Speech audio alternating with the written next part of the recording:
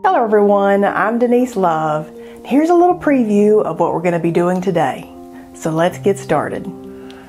Thought I would do some intuitive painting today and just make some, what I have in my mind is small, kind of grungy, urban-y kind of pieces of art.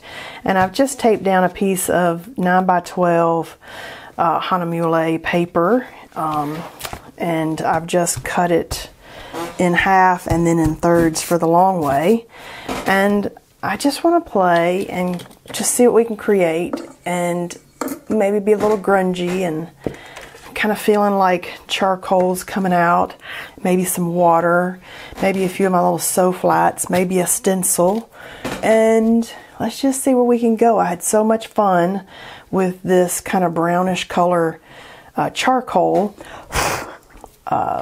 on one of those projects that we did recently, that I just want to kind of start with that and let that kind of guide where these pieces might end up, because I like that it's water soluble, and I liked what happened when we added other color to it. So kind of thinking like this, and then I might even grab a Kuretake watercolor.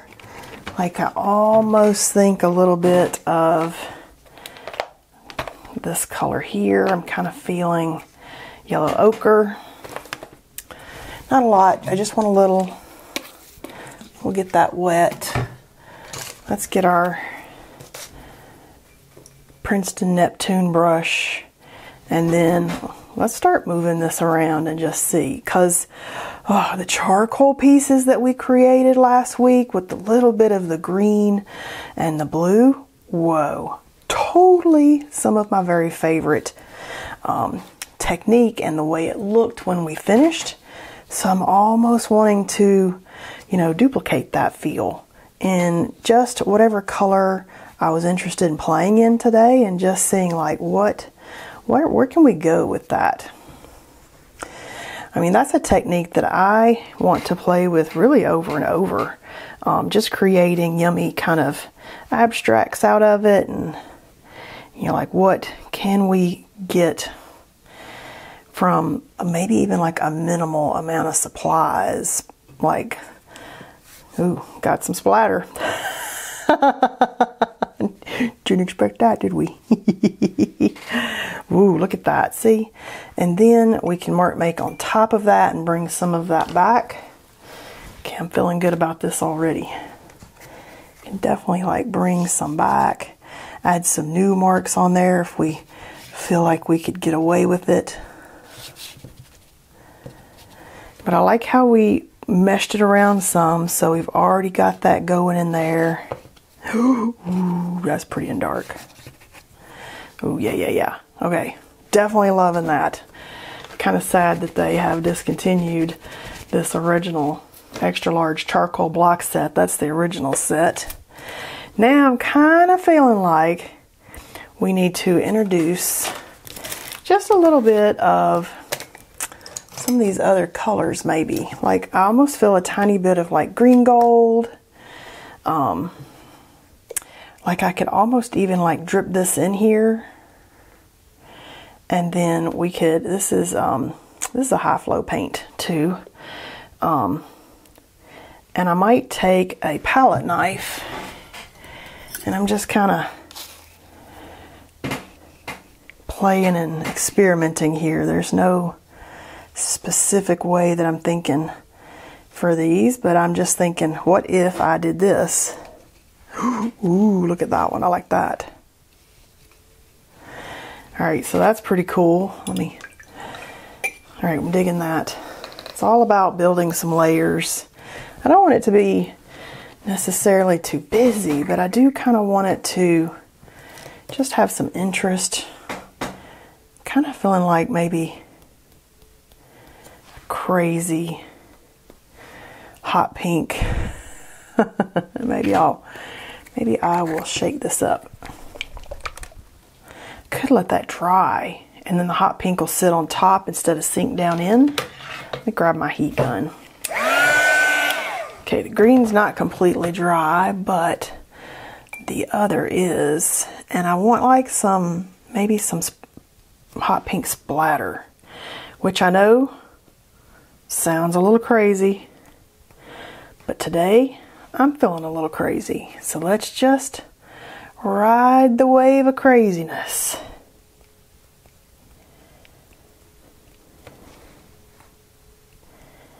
Ooh, see, we got a fun streak on that one. I wanted this little dot dot though.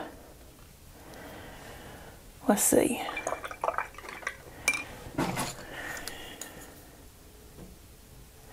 This is my bamboo brush, and it's a little more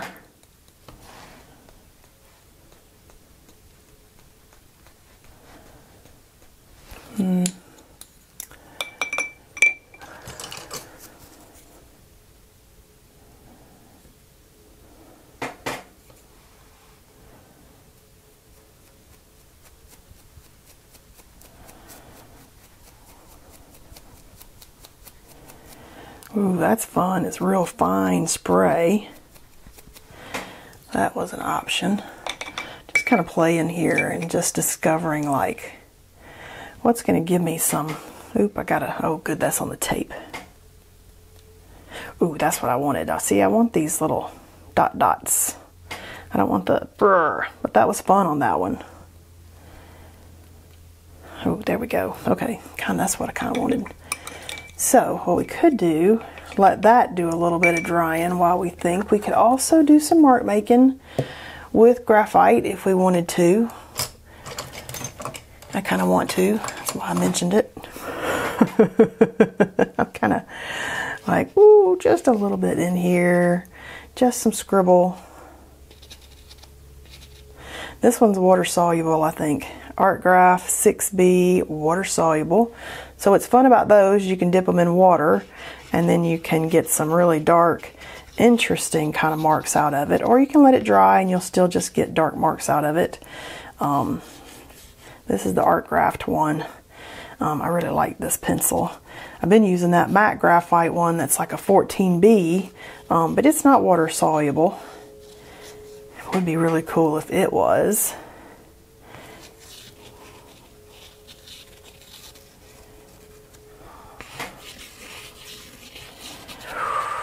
I like it, I like it. Ooh.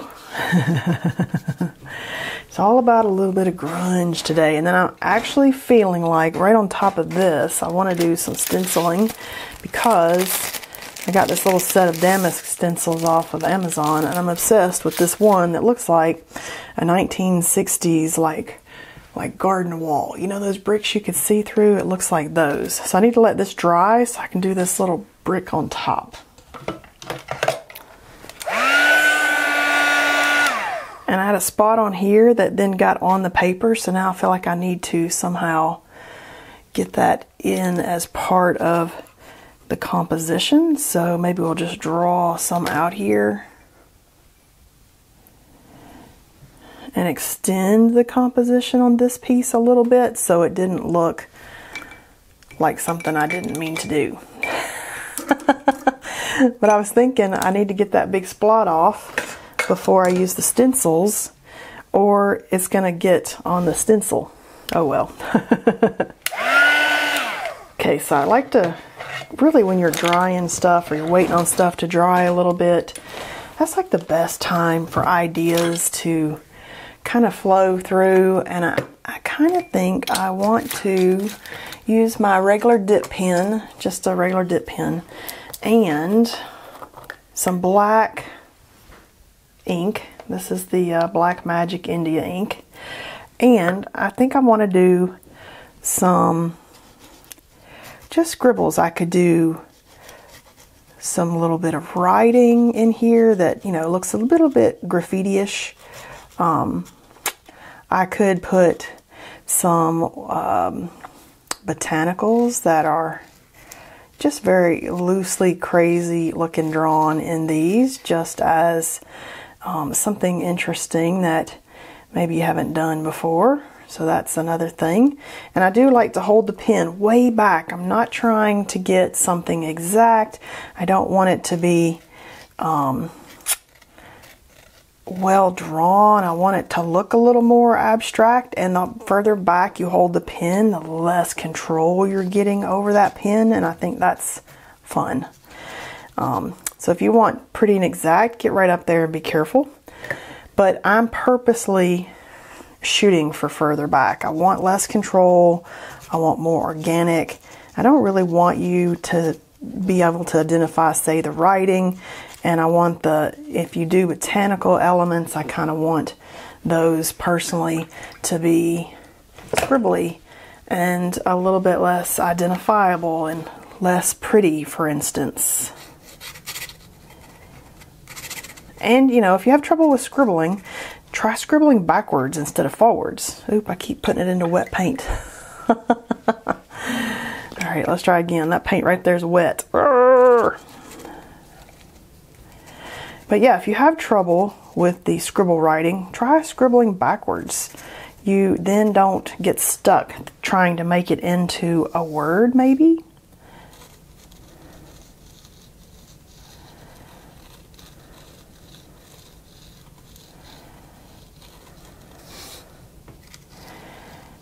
I like elements that don't look quite neat. I like the messiness.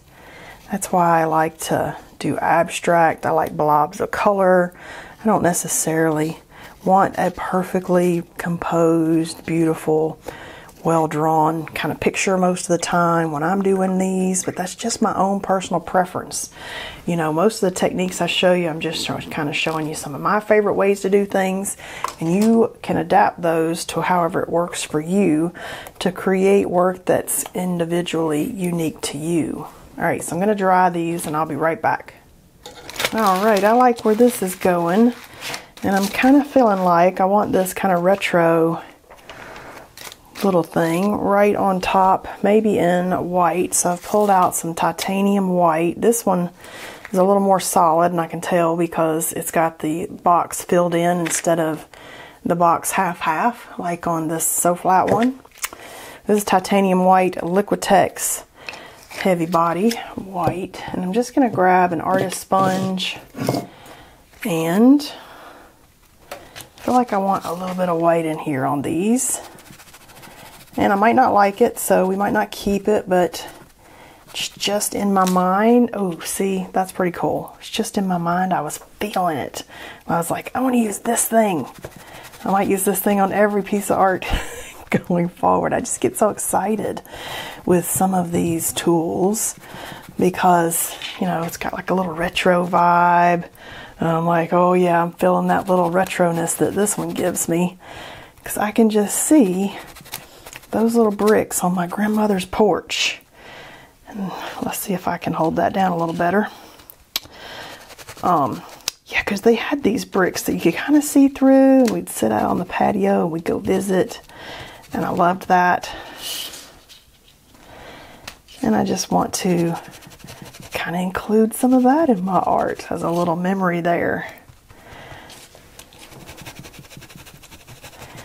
And I'm almost kind of thinking, okay, I love that. I'm almost kind of thinking we could even do black on top of that through like maybe some punchinella. Just a tad. It doesn't have to be a lot. Oh, I got Payne's Gray. That's almost black. Yeah, let's do the, oh, I got raw umber. Oh, let's do raw umber. This is those So Flat paints, and I like them because they come in these yummy little vessels that are easy to work with, so I can just get some of that on here, and we can come through and just see, do we like it, did we not like it? Oh yeah, I'm kind of liking that, because remember, I'm going kind of grungy urban. Doesn't have to be perfect. I just want to get kind of a yummy little grunginess in here. Might not be your favorite pieces, but sometimes I feel grungy and sometimes I feel pretty. And it's fun to kind of create in different styles and see what did you like. You know what would have been good on these? That number stencil. That one with all the random numbers. That would have been fun. Okay, I'm kind of loving these. They're not super busy, but they're busy. Okay, they're busy, but they're busy in an urban-y kind of way. So I love the green. a little touch of dark we just got. I like the lines that we started with. Let's just peel the tape and see what we got. Let me make sure there's no weirdo colors on my fingers before I do that. Alright, so let's peel that tape and we'll cut these apart. I'm feeling like lovely little grungy pieces today. Ooh, peeling tape is my favorite moment.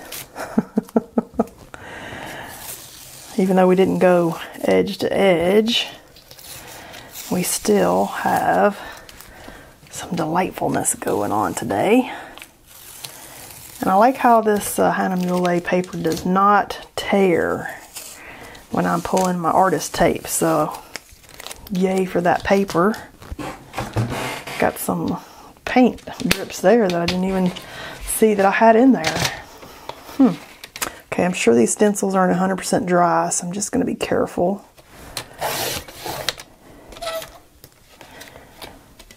I love the little pop of pink.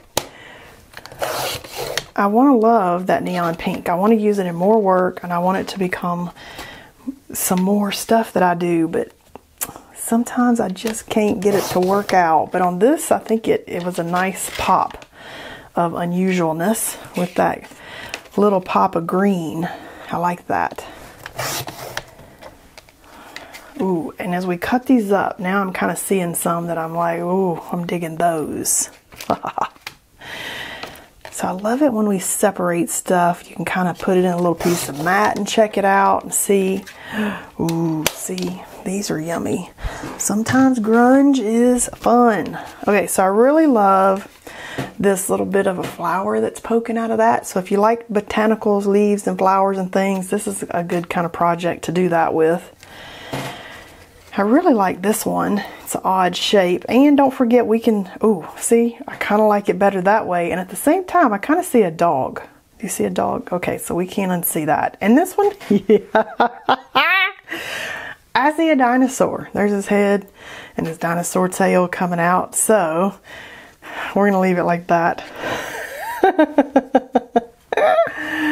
Ooh, I love these. Okay, so yummy, yummy, grungy day. Ooh, I kind of like it like that. Ooh, I kind of like it like that. Okay, so that one's going to go that way. I think that's the way I painted it, actually. How fun. Hope you enjoyed today's little grungy day. Can't wait to see what you're creating, and I'll see you next time.